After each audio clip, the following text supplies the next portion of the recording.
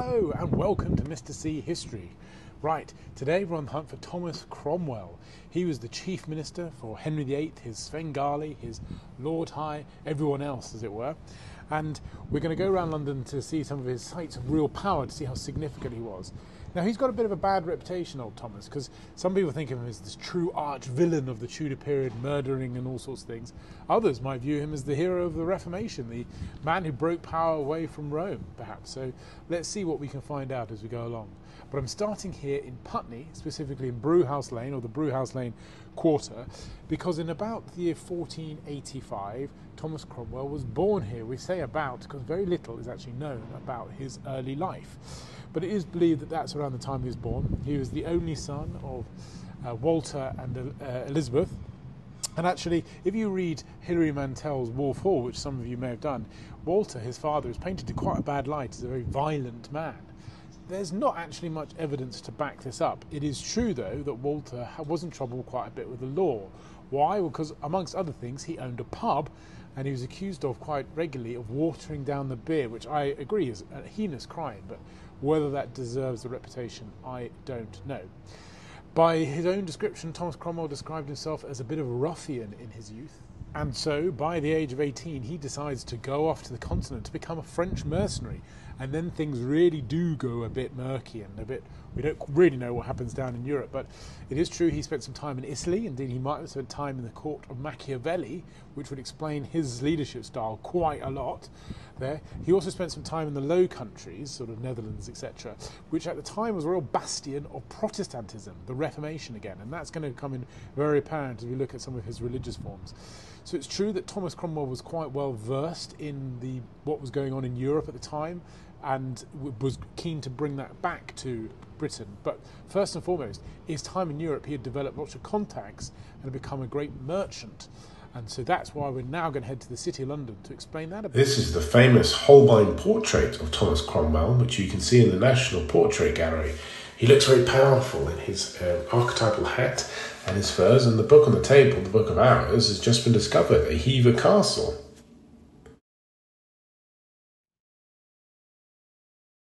This is Austin Friars, which is in the heart of the City of London, and indeed in the 1520s this was also the heart of the City of London. And someone like Thomas Cromwell would have found this a very good base to be a merchant, to sell his goods, to make sure he was using those contacts he had made in Europe very well. Now he returned back to London about 1515, and he married Elizabeth as well around that time, and they had 3 children, Gregory, Anne and Grace, and all was going very well. And they had a very grand house here and one in Stepney, which we'll go have a look at later. The modern day Drapers Hall, which is just behind me, this is obviously the modern building, and there's a slightly grander version just to the front as well. It's about the location of this house. And some maps even have it, and even have it named as Thomas Cromwell's house. So it was a huge grand. He made so much money and developed that power. But unfortunately, in 1529, tragedy struck Thomas, because both his wife and his 2 daughters died. They died of the sweating sickness, and probably all caught together, and they died within a few weeks of each other. So it really was a really tragic event. Now, some historians have tried to sort of put this point, that motivated him. It that was right at the beginning of his rise to power, 1530 onwards, when he gets in, and then obviously 1534 to 36, all that, real powerful stuff after his wife had died. Was he lonely? Was he motivated by this? We obviously don't know, but he's a man who was had quite a blow of tragedy in his time. This is a lovely Victorian pump and come lamppost sort of thing, but actually, most importantly, just behind me here, these buildings, is Gray's Inn, the place where you learn to become a lawyer. And indeed, in the 1520s, this is where Thomas Cromwell learned to become a lawyer. And it was as a lawyer that he went into the service of Cardinal Wolsey. Now, he was here during the time after he came back from Europe and he was making all that money in the city. He was also becoming a lawyer. Now he enters into the service of Cardinal Wolsey. Who was Cardinal Wolsey? Well, he was King Henry VIII's right-hand man. Thomas Cromwell becomes his right-hand man. So very, very, very closely, getting closer and closer to the king. Also under the service of Wolsey, Cromwell becomes an MP and will start to become an influential figure in Parliament. Come 1530, the king's great matter, Cardinal Wolsey is unable to deal with it. In steps Thomas Cromwell. Let's now go to the Palace of Whitehall to find out how.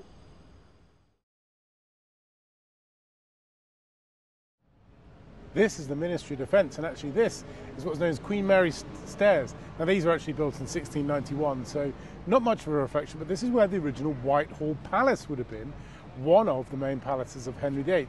He would have been around Greenwich and Hampton Court and Whitehall, and indeed Thomas Cromwell would have come and worked for Henry VIII in either one of those places. This was the most convenient for me. Unfortunately, there's not much less for the Tudors. I think in the basement apparently is the wine cellars, which is still Tudor, but I'm sure Thomas Cromwell went to the wine cellars. Anyway, as I was saying, what was the king's great matter? Well, Henry VIII's great matter was the fact that he wanted to divorce his wife, Catherine of Aragon. He'd been married for 24 years to Catherine, but unfortunately she had not borne him his coveted son. So he was getting a bit frustrated with this. He believed he was being punished by God because obviously Catherine of Aragon had been betrothed to his brother Arthur before Arthur had died. So Henry thought he was being punished. He asked Cardinal Wolsey to deal with it so he could get a divorce. But he couldn't get a divorce because only the Pope could grant a divorce, and the Pope was saying no. And Cardinal Wolsey kept hitting a brick wall, and eventually this led to Cardinal Wolsey's downfall. In comes Thomas Cromwell. Now, interestingly, Thomas Cromwell actually stayed loyal to Wolsey, making speeches in Parliament and actually begging mercy to the king. It didn't work.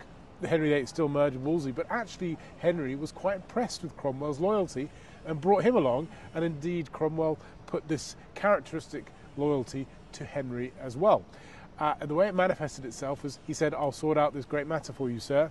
And indeed in Parliament, now as I say, he was an MP, he made various different speeches pushing through various different reforms, and eventually that led in 1534 to the Act of Supremacy, which meant that King Henry VIII was the head of the Church of England, not the Pope. Therefore, who can grant divorces? The head of the English Church. Henry VIII could grant himself a divorce. Fantastic. Move away Catherine of Aragon. It also helps that Henry VIII has got a fancy woman in the form of Anne Boleyn, who he wants to marry as well. So, with the Act of Supremacy passed, Henry married to Anne Boleyn. Things are looking good for Thomas Cromwell, and indeed Henry puts a lot of faith in him and gives him so many positions. He's master of the rolls, master of the jewels. He looks after the crown jewels, which is a position of great power. And indeed, by about 1536, with the dissolution of monasteries, he's at his all-time most powerful position. This is St Dunstan's Church in Stepney. Now in the 1520s and 1530s, Stepney was a lovely suburb, a bit more than that actually, it was the countryside. And here is where Thomas Cromwell had his lovely country estate. And it was called the rather appropriate and interesting name, Great Place, quite an original name there. And indeed he would come here during the plagues, and he would obviously send his children and his wife here. And indeed his wife, as we've just discussed, died here as well. And so, and even if you go around there, there's some actually Tudor windows, and this church was around then.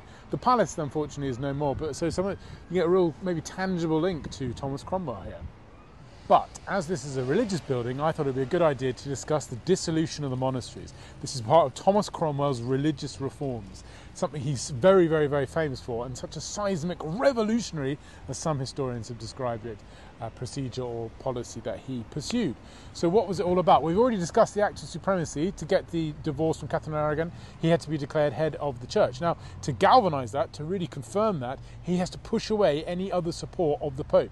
Henry VIII is worried that if people still support the Pope, they won't be loyal to him. So he goes and asks his key Svengali, his key administrator Thomas Cromwell, to go and sort that out for him. Go and get the people, the church, on his side. Now, Thomas Cromwell sends off a royal commission to all the monasteries around England, the monasteries and the abbeys, etc. They're extremely powerful, and along with power, they have money and land.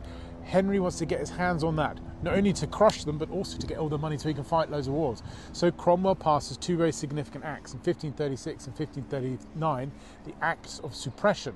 This takes all the money from the monasteries, it closes them down, gives the land and the money from those monasteries to Henry VIII. He is all powerful now. A key aspect that comes from this as well is obviously the people of Britain are quite angry at the change to their church, and it leads to rebellions. Indeed, one of the biggest rebellions of the Tudor period, the Pilgrimage of Grace, takes place in 1536, and some historians feel that this is the biggest threat to the Tudor dynasty. I'm not totally sure about that, but that's a different case in point. What does Cromwell do? He crushes it. He brutally oppresses anyone who opposes it. He purges the conservative wing of the Privy Council and Parliament to get this push through. Henry VIII is going to be firmly the king, and it's Cromwell who pushes this forward. He's going to be his great favourite again. This, of course, is the Tower of London, and what better place to talk about Anne Boleyn and Thomas Cromwell's role in her downfall? Well, by 1536, Henry has grown tired of Anne Boleyn. Why? Well, she hasn't produced a son. She just produced Princess Elizabeth, who obviously will later become Queen Elizabeth I. He's also taken interest in Jane Seymour, another woman who, of course, he's buried next to, so he's very, very keen on her. She's fallen out of favour with several people in the court for various different reasons, and she's also had arguments with Thomas Cromwell as well over money, over where the money from the dissolution of monasteries will come through. So she's not managing her relationships very well. Anyway, so Thomas Cromwell he's starting to become at the height of his power, 1536 as well.